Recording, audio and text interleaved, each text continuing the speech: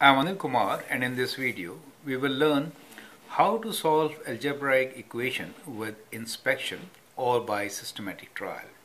Question here is, solve each equation by inspection or systematic trial. We have 4 questions here. You can pause the video, copy, solve them, and then look into my suggestions. The first one is x divided by 2 equals to 14. Second one is p plus 7 equals to 12. Then 3 times y equals to 27. 12 minus a equals to a. Now that could be difficult. Okay. Let us see how to solve them. The first one is x over 2 equals to 14. If I read as half of a number, see what is x plus 2? X over 2. Half of a number.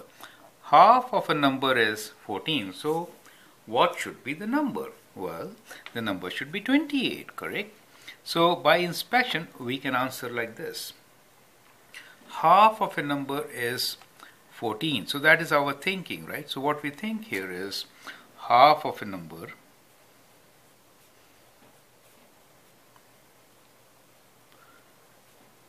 is 14. And so we say the number should be, so we say number is equals to twice this, which is 28. So that is how you could get the answer by inspection. So let's work it out. If I write x equals to 28, what do I get? 28 divided by 2 is 14, right? So that is correct. So like this, you can answer by inspection also. The next number is, the equation is p plus 7 equals to 12. P is the variable.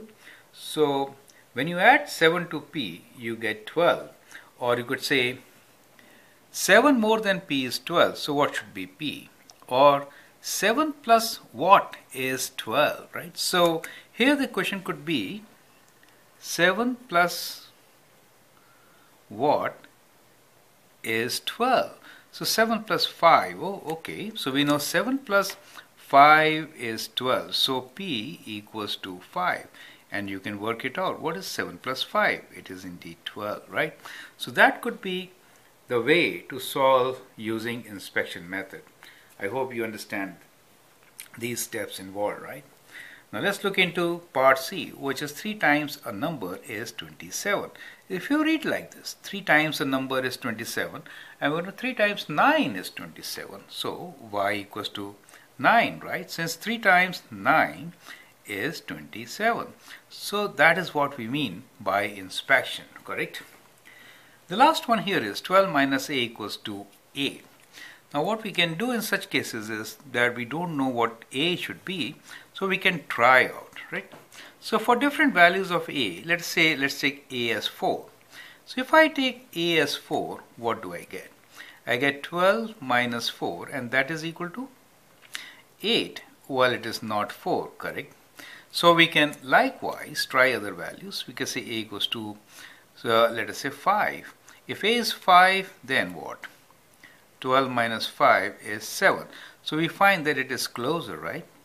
Okay, let's try 6. So we say a equals to 6, and then what do we get? We get 12 minus 6 is 6. So both are same values. You get the point, right? So we say, well, a is equal to 6 in our case. Well, I had drawn this t table so that you could try out many values and then get the answer. So that could be systematic trial. So you see, when you select a number, then select another number, if you are coming closer to the answer, 5 and 7 are closer, continue that pattern.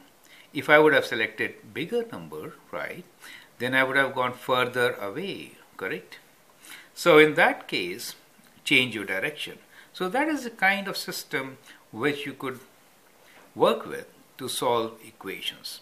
I hope this simple video gives you insight to how to solve equations by inspection. Thank you.